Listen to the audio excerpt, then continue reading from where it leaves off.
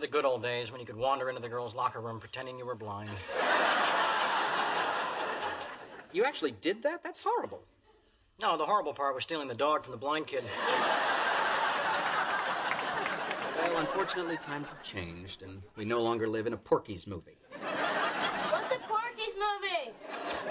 Close the door! I'll be in to talk with you in a minute. Come on, go easy on him. He doesn't understand what he did wrong.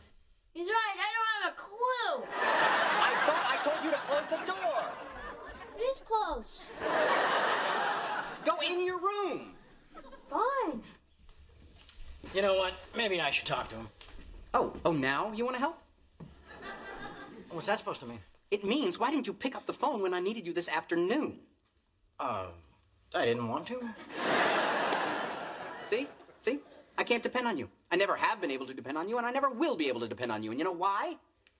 Because I'm undependable?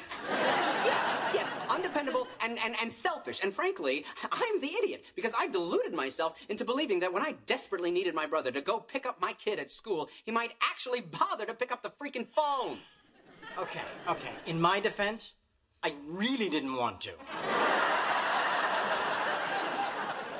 Okay, you're right. I'm sorry. I should have picked up the phone. Forget it.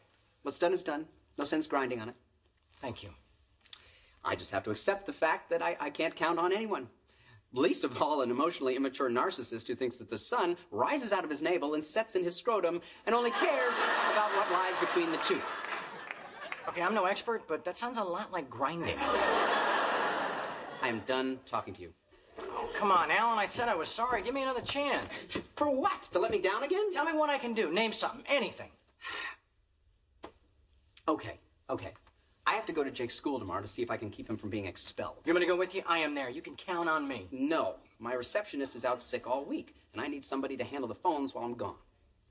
In your office? Yes. Way out in the valley? Yes.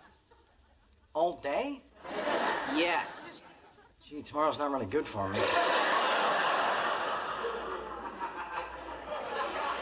All right, what time?